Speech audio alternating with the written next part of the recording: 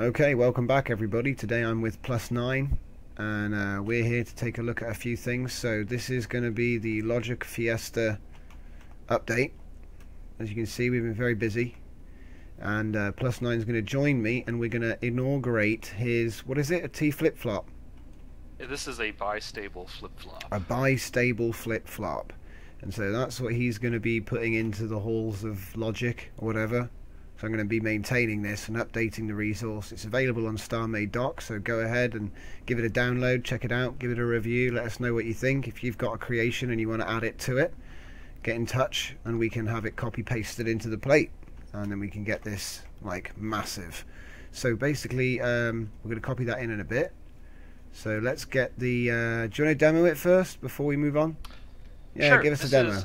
A flip-flop is basically a item that switches its state every time that it receives a current. So it responds only to on signals. It basically ignores the off signals that are coming from the inputs.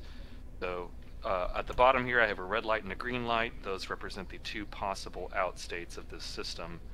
And at the top I have two self-resetting buttons. So there's just a single pulse generator up there that turns the button off after it's been hit.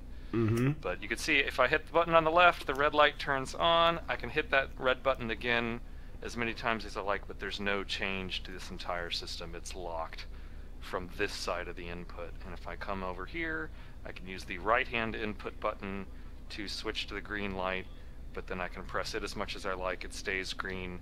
That light stays on. Nothing changes until somebody hits this. So this is useful for having an inside your ship, outside your ship button that doesn't hang or doesn't depend on AND gates, that kind of thing. It's also nifty because you can run this entire thing off of one button. So now I've got just this top button running into both sides of the flip-flop, and now this button activates both halves of the gate, and it's the toggle. Every time I press this button, the state changes. So this is perfect for setting an on-off for a door or anything that you want to be a self-resetting idiot-proof button, but to function as a toggle on-off state. Beautiful.